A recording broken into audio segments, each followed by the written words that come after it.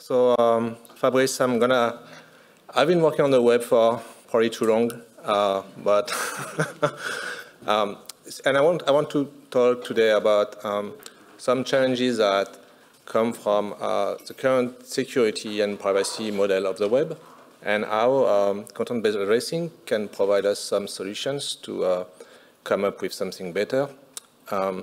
So I'm going to introduce some principles of web security, web privacy, describe some solutions we thought about, well, mostly Robin, and the implementation that I started to do in the context of Capilone. And based on these experiments, some initial thought about, is that a good idea? Is that something we should push forward with? So the web security model, a quick intro. I mean, the web is like almost 30 years old now, and that's a pretty amazing platform in terms of like, you can still load content that was created back then in the 90s. And so it has evolved to be ready for new use cases, new kind of apps, new APIs, and all that has been done while maintaining some kind of pretty good backward compatibility, which is quite amazing. If you think about it, I think the only other platform that can pretend to do as well is Win32, which is kind of amazing because that's a very polar opposite in terms of openness overall, but they've been doing a good job at backward compatibility.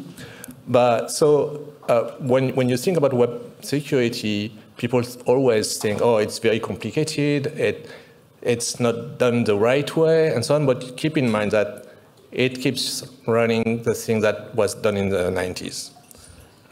So that's obviously comes with a bunch of constraints. And one of the most important principles for web security is what's called the same origin policy. So it's a set of rules that describes what happens when you want to mix and match content that comes from different origins.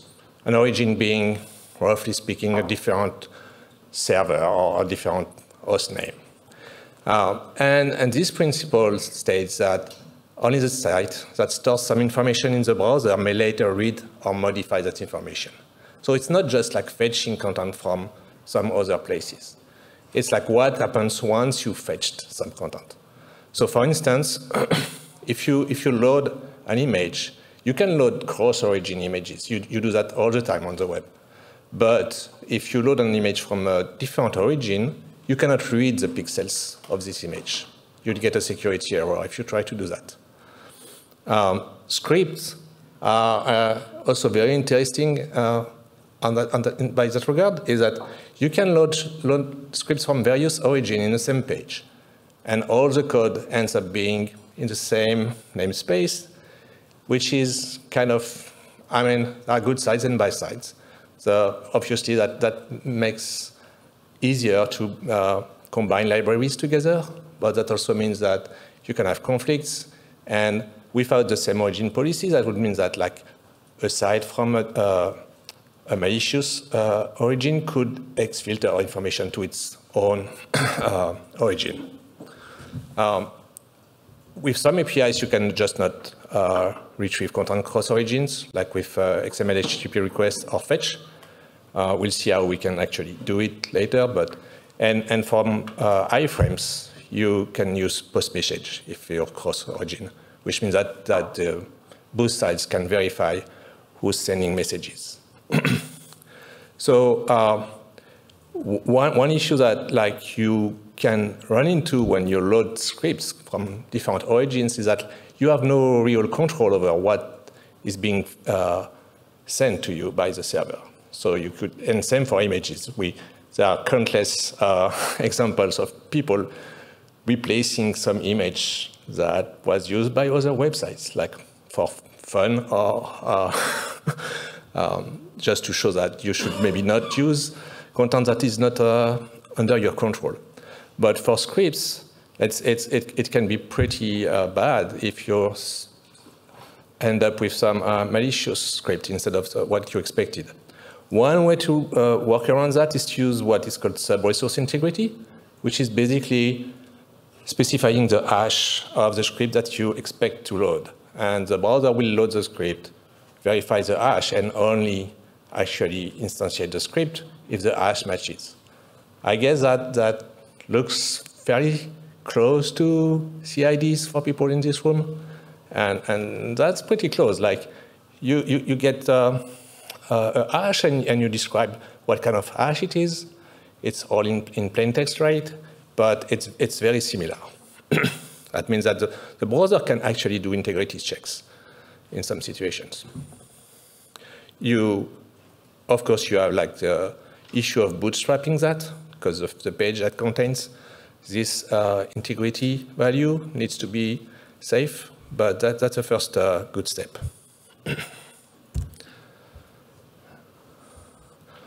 So we've seen that the same origin policy prevents you from, in general, loading cross-origin data, and sometimes it's there are use cases where it's legitimate that you want to do that, or that the third-party API is actually served from a site you trust or you want to trust. So there's a mechanism to allow that. It's called CORS. It's cross-origin resource sharing. It's something that people are usually pretty wary of. The rules describe how it works are a bit complex if you look at the specs. But overall, it means that, like, in some situations, the browser will not fetch directly the content. It will first send what is called a pre-flight request, which is a special HTTP options request. And the server can respond with a list of like origins that are allowed to load content from this server. So on the server side, it's relatively easy now to set up. I think all the server-side frameworks have support for that in some way. So you can configure your server to accept CORS sharing. I think the main difficulty is to know how granular you want to be. Like, it's very easy to allow everyone to fetch. It's a bit more tricky when you want to do something more specific. Then you have a bunch of security issues that can come from side channel attacks. And it's both interesting and very tricky. It's everything that can happen without like using an explicit API. It's stuff that is not, we have to defend against. It's like finding ways to extract information based on indirect observation of behavior of the browser, basically. And usually that's something that people try to do to learn about user navigation, about data that has been loaded from other sites. There are a bunch of various classes of attacks. In the old days, there was like cache timing attacks, because you could try to fetch content, and if it was coming back very fast, it was very likely to be in the browser cache, which meant that you had visited this website before. That has been mitigated by all the runtimes by using a technique called double keying of cache entries. So instead of using just the URL of the resource when you put it in the cache, the key that you use for the cache is the URL of the page, the referrer, and the resource itself, which means that you end up with like multiple copies, potentially in the cache of the same resource, but at least you cannot guess that much. There were attacks on for the history stuff, or on looking at CSS computing values, because when you have a link in a page, you can use CSS to style it differently based on whether the user visited the page before or not. And so an attacker could like just create a page, put links in it, and guess if you had been visiting these sites before. That has been mitigated also by a bunch of different techniques, like lying basically to by sending back fake information as computed values, and by preventing some CSS selector from having any effect. There's a very good write-up about that by David Barron. He implemented the they fixed initially.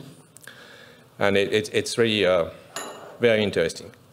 There are even like craziest ways to do stuff like data extraction, like using SVG filters and figuring out how long they run.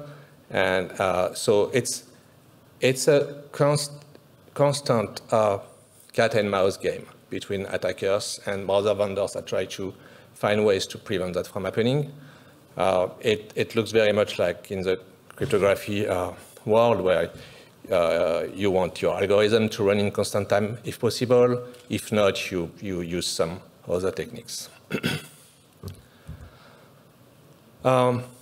So one way to have more control over your website security is to use content security policies, the CSPs. And that's something that a site developer can use to prevent third-party attacks by really enforcing rules about what kind of URLs can be used for loading scripts or style sheets, or basically anything you can load, even fonts, workers, any media file, and so on. You can also define navigation patterns, like preventing a site to navigate to some third-party origin. You can decide what kind of form actions are allowed. You can control mixed content blocking. You can add sandboxing, similar to what we can do on iframes. So that's a pretty comprehensive list of capabilities that you can turn on or off, mostly with CSPs. This is configured by either a HTTP header or you can use a meta tag in your HTML page that has the same meaning as a HTTP header. And one very useful feature there is that you can enable some reporting of CSP variations. So you basically specify the URL of a server, and when something is happening, the browser will post content describing the policy variation to your server. So if you run a site that like accepts third-party content, like user-generated content, it's a good idea to turn on reporting to know if anything is happening. So quick recap. I think overall it's a pretty good situation. I mean, it's a pretty comprehensive suite of mechanisms for web security. And so that was mostly what I described before, a set of designs and APIs that we can use. Browser vendors and add like more implementation-specific measures. Site isolation is Jan talked a bit about it, is making sure that every origin runs in its own OS process, and that's mostly the push for that happened when we've seen CPU bugs that led to data leaks across processes.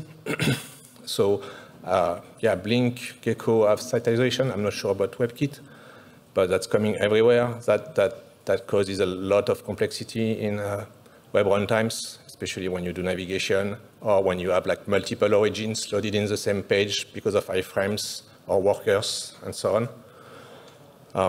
There's also, yeah, OS level sandboxing with SEPCOMP, BPF, various secured IPC mechanism, address space, layout randomization. All that kind of things are used to mitigate code execution attacks mostly. Browser tends also to use different processes to run code that we know is a bit more subject to attacks. Typically, like now, any media decoding usually happens in its own process, because we know that media decoders are good, have a fairly high attack surface level, and GPU code also now. So all that is like, yeah, to make sure that you can run untrusted code safely. So that's good for the users.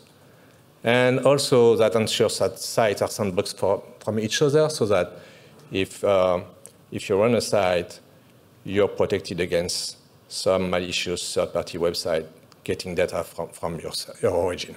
But that doesn't tell anything about how a given site protects their own users. Because that part is mostly privacy. It's not much security. And privacy and security, they go together, but they're not the same. Of course, you cannot have privacy without security, because once your security is broken, like everything is off.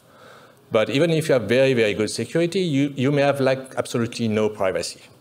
Like I'm sure that, like honestly sure that Google has probably the best security on their servers and so on.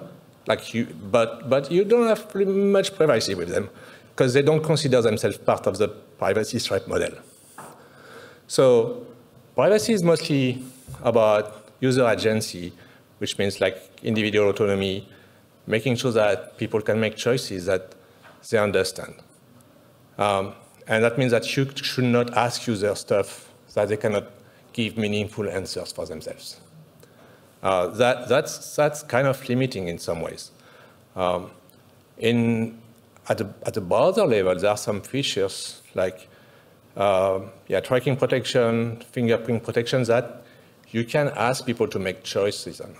It's kind of like, usually you see the results of your actions there.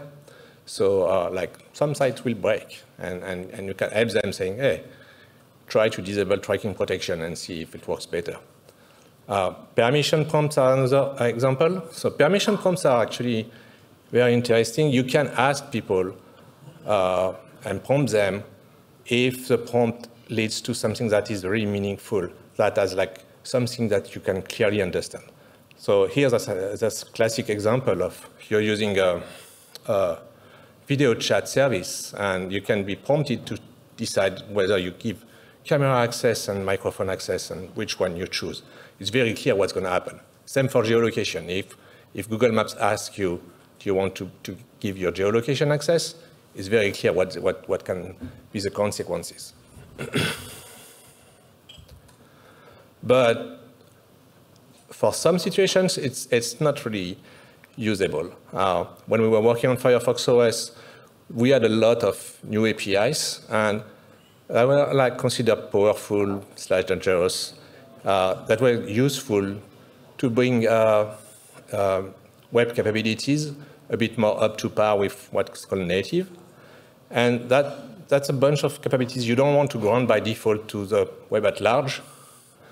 But you cannot either ask user for consent because it's too technical or it just doesn't make sense. Like we have a TCP socket API. What does that mean to ask a user, do you want to let this page use TCP sockets? What is it going to do with this socket? Where are you going to connect to? Well, it makes no sense. You cannot make a decision. Even us that are very technical, we will not know what to answer. So people have been thinking about solutions to solve that problem for a while. In Firefox OS, we decided to go with signed code and signed package code, basically.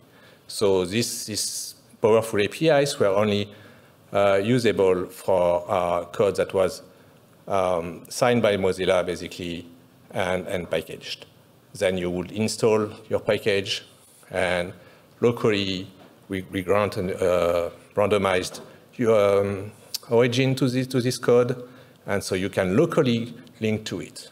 It solves kind of like the problem of not granting API access to random untrusted code, but we lost linkability overall, because you could not link to an app from the open web, because you first need to install it, and anyway, you cannot guess the URL.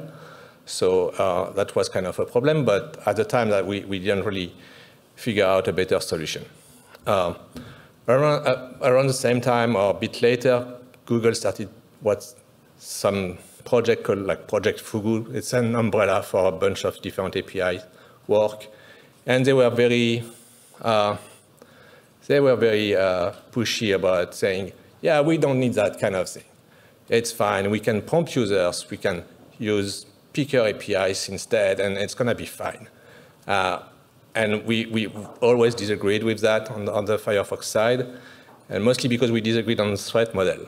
We always ask them, what happens if the server is attacked by and compromised, and it starts to serve malicious code? How do you protect your users against that? Usually, the only answer they had is like, well, we have the safe browsing service, so it should catch that, but it catches stuff after the fact. Like, and at the same time, they were like pushing for something like Web USB, where you can do something like refreshing your phone with it. I mean, if it takes a week to detect that someone has compromised the server serving new Android images, there's some real damage done. So they would say, yeah, it's a trade-off, we know, blah, blah. Well, last year, or yeah, maybe probably last year, Google started to push something called isolated web apps. And it's actually just a Firefox OS security model, revisited to just use web bundles instead of zip packages. But apart from that, it's exactly the same thing. Yeah, so you have signed code that is packaged in a web bundle with a CSP. Very, very similar. Yeah, so web bundles, they come with their own challenges. I think this effort by Google is a bit tainted by their previous AMP work. So I'm a bit cautious about what they're doing there. And so once you add this sign code, one issue with the signing mechanism is that the signature is used for both verifying the package integrity. You could verify that the code has not been changed, and also as a trust anchor. Like you would say, okay, it's been signed by Dietrich, or it will be, yeah, and so you trust your code. Anyway, you have the same, you use the same mechanism for two different purposes, data integrity and trust chain, which is not great. So we need something a bit better there.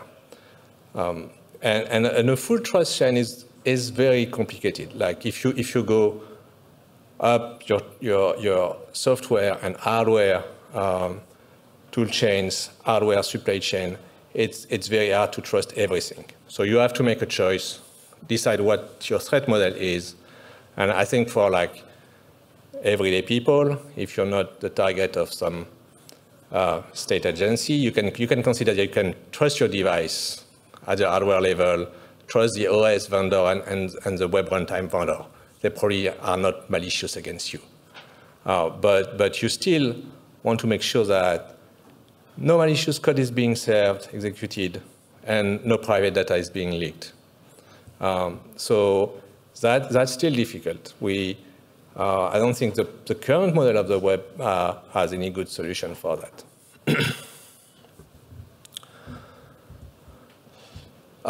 So, yeah, a few months ago, Robin sent a proposal about something in this space and called web tiles. And honestly, when I read it, I was like, why didn't we think about that sooner? That looks pretty obviously a good solution, at least for some of these problems. So I'm going to introduce a bit what this is about. So it's the different approach to this permission packaging problem. Instead of starting with a state where we are kind of unsafe and we want to close the gaps, we start with a very safe by default state. Okay? So that means that like a web tile is safe by default. You know that we are going to use mechanism to ensure that it provides you privacy. we also, because they cannot leak data, we can grant them very powerful APIs. They can access anything on your device. If they cannot leak it out to the world, it's fine to let them access stuff. There are some nuances to that, like user consent still can be required to prevent like fooling your device with data or so on. But it's much easier to figure out than with the open web. Content traceability, that gives you integrity guarantees. So that's very nice. That doesn't solve the trust issue. I think we need to figure out the trust part independently, and mostly because for me, trust is as much a social issue and as a technical one. So we can do that in a very different way. Maybe you can use just your address book to see like if several people in your address book trust some app, you can trust it too, and or other signals that you could use for that. The web tiles say they are bundled and linkable, so we can use stable URLs thanks to content-based addressing, and we know that we need a set of resources. So even if we don't create a package like a zip file, we need some way to describe that we have a set of resources that are linked together that make a bundle. The way that really works, I don't think you need to create a zip as long as you have like the list of resources and you ensure that they are pinned properly. So what that could look like is very similar to IPFS : URLs. We can create a tile protocol handler, and we use a very strict CSP so that we make sure that all documents using this tile URLs won't be able to access remote content. We can install them or register them in the user agent. The demo I will talk about for that, we just leverage the PWA, Progressive Web Apps manifest, with some extensions. So that means that we are very much reusing a lot of the existing web stack. It's a fairly minimal addition. It's kind of a customization with a custom protocol handler, dedicated CSP, but we use the CSP mechanism as it is. So it's very much into progressive improvement. It's not like a radical departure saying we are throwing everything out. It's what can we do to improve the current stack with this new mechanism. So yeah, it's important to consider what kind of capabilities you can provide with that. Because once you have something that is limited in a way to local content, you have to think about how does that fit into the web at large still. Robin talked a bit about web activities, and that's a key piece for that. Like, activities are similar to Android intents. That means that you register some capability saying, oh, I'm an app that can, or I'm some kind of code that can provide some function. And several of these apps can be installed, and if some other piece of code requires this capability, we will let the system or the user choose which app can be used for that. So it's very open because you don't have to bake the list of capabilities in the runtime itself. It's very flexible. You can define them as you go. Tiles also can be run without a user visible UI, or you can have a UI, and that's possible. We'll see later because of the way it is implemented. Discovery is important. I think it's a bit tricky to do in a way that is not centralized, but that's still something that needs to happen. Installing, sharing tiles is important too. So based on these ideas, I started to prototype around the tile protocol handler in Capilun. So just a quick recap about Capilun. It's a very experimental web-based OS. It's based on the Firefox OS code base, but with additional support for distributed web protocols and mechanisms. So we have support for IPFS, IPNS protocol handlers. For that, we use a local IPFS node on device that is based on number 0, previously called IRO, now called Beetle code. So that's all the Unix FS, basically, IPFS code. We use the IDs and UCANs for permissions and the IDs mostly for user IDs. We can pin content to third-party providers. We started with estuary, but we could do Web3 storage or anything else as easily. We can exchange locally content over using the local node, and usually you just create a QR code that has the IPFS URL, and you can exchange locally content like that. And now we have tiles. If you want to try it, we have builds available for some Android devices, some Linux phones like the Pine phone and the Librem. And the easiest way to try it actually is on desktop. For Linux, Mac, it's very easy to set up a test environment. So the tiles in Capilun, what we did is that we added a tile protocol handler in Gecko, and it's configured to use a default CSP, which is very, very strict, very restrictive in terms of like you can do no outside network access, except for some WebRTC things that we need still. The installation is very similar to PWA installation. The only difference is that we have an additional step at the end of the installation where in the manifest we added the list of resources that are part of a tile.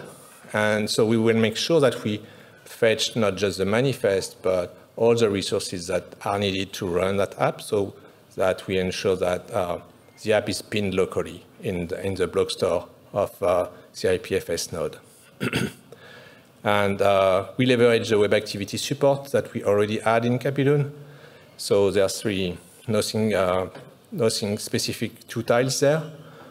The interesting thing is for headless support is that when you call a web activity, the provider actually gets an event dispatched to a service worker.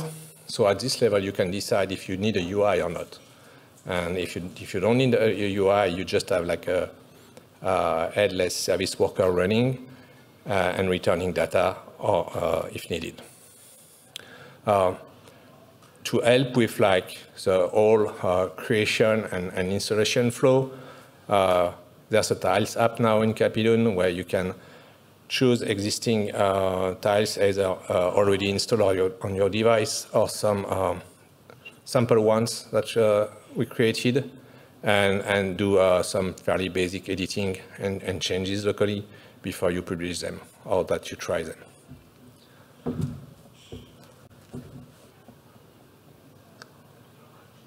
What? Oh. So yeah, a few use cases quickly. The first one is that it's a headless one. So in Capilun's home screen, when there's a search field that pulls data from various sources internally, from the navigation history, from your contacts, from apps installed, and so on. Now we also can use a tile to provide results there. So here, the sample uses a universal calculator or converter that can do a bunch of things. So here I'm just converting Celsius to Fahrenheit to do some baking, and that's pretty useful. It shows that you really don't have to do any UI-specific work, and you can embed any code as such. Here it's compiled towards them. The second one is showing like more like document editing, processing. All the media files in Capidon are exposed through a virtual file system. And in the file manager now, when like you have an image, for instance, you can use a tile to edit the image. So here I just open the logo in a, what we call an inline activity. So the size is a bit smaller than full screen. And I just inverted the image color, and you end up with the updated version of the image. Here also, yeah, it's done using mostly WASM code for the image processing. But you could plug in whatever you want. and everything is done on device. Nothing leaves the device. The last one, I think it's a bit more involved, but it's very interesting. So it shows what you can do with two devices. So we have capability in Capidon to do device discovery and pairing. So it's just using MDNS to do the device discovery. So here I have a scenario with a phone and something that is more like a media center device. we can consider that on the first that we paired the two devices. And then in your contacts, if you have a contact matching the other device, you can see that you have this green button that says launch app. And that means that you can launch an app that will work on both devices at the same time. So the target device will accept it. And then the SDK helps with setting up just a communication channel between both devices. And here I use that to first we send the tile to the remote device. The remote device doesn't even know initially which app really will run. So the phone that has published the tile sends the tiles URL to the media center. The media center fetches everything, install locally, launch the app, and we set up the communication. And it's like 10 lines of JS for the app author, because the SDK does most of the setup behind the scenes. And then once you have this communication channel, you can do whatever you want between both instances. In this case, it's a very basic remote media player, so I can pick up a local video file on the phone side. I just expose it using the new IRO to test the streaming capabilities, and I send technically I send a ticket representing this media stream to the remote side, and it just plays it.